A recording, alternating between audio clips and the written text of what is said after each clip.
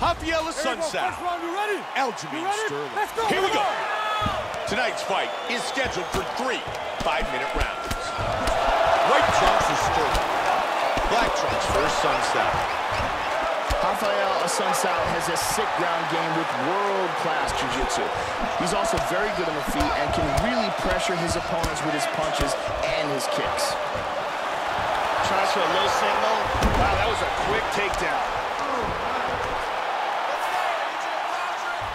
Hip escape, nice hip escape. Now he's in full guard.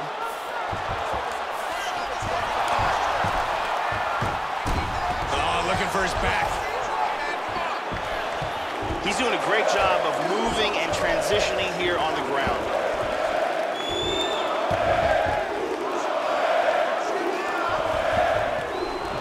He's got one leg in between them, so he's in half guard here. And again, he's got half guard. Wow, look at that. How good is that? Uh-oh. Hip escape. Gets out of the full mount. Lands a nice left. And now he's back in full guard. Back to their feet. Changes his stance. Hard kick to the head. He hurt him with that hook. Guillotine attempt. Oh, he's got it locked in. That's tight. He might just finish it right here, Joe. Can he choke him out?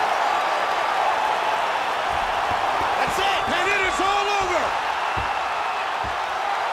Great job in getting this fight to the ground quickly and getting an early submission.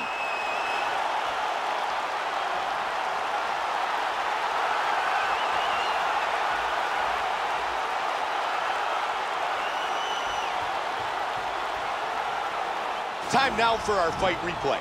Let's see it again here. Got the choke, it's in deep, and no choice but to tap. And here we can see it again. That's a real tight choke here. And here we see it again. Beautiful submission victory.